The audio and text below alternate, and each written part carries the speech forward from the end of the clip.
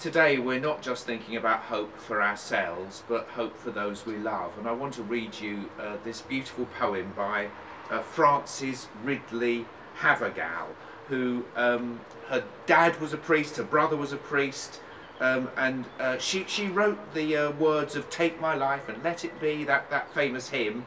But she also wrote a lot of poems. She was only 42 when she died in 1879. But this poem is about placing yourself, amazingly, right in the hand of God. And at the same time as we hear this poem, we can place those we love right in the hands of God. They say there is a hollow, safe and still, a point of coolness and repose within the centre of a flame, where life might dwell, unharmed and unconsumed, as in a luminous shell, which the bright walls of fire enclose in breachless splendour, barrier that no foes could pass at will. There is a point of rest at the great centre of the cyclone's force, a silence at its secret source. A little child might slumber undistressed, without the ruffle of one fairy curl, in that strange central calm amid the mighty whirl.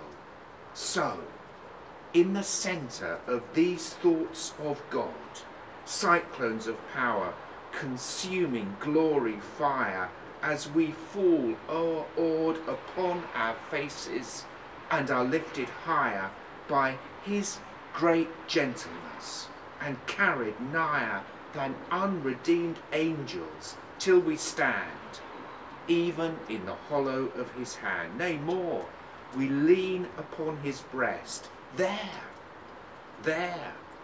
we find a point of perfect rest and glorious safety.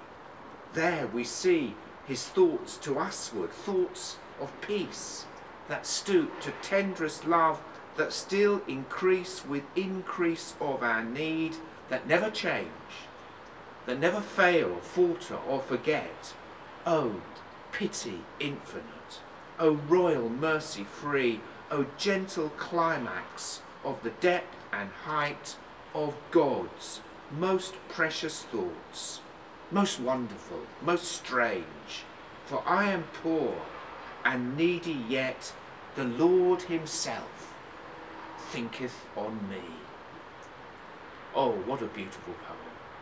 What a beautiful poem, that at the centre of the storm there is a stillness and a silence. And in the centre of God's heart there is a place for us and a place for those we love. Let us place ourselves and those we love in the hands of God. And if you'd like me and colleagues here at Bishopthorpe, my dear friends, the sisters of Whitby, to pray for you or those you love, please write into us. We will find hope together in this new year.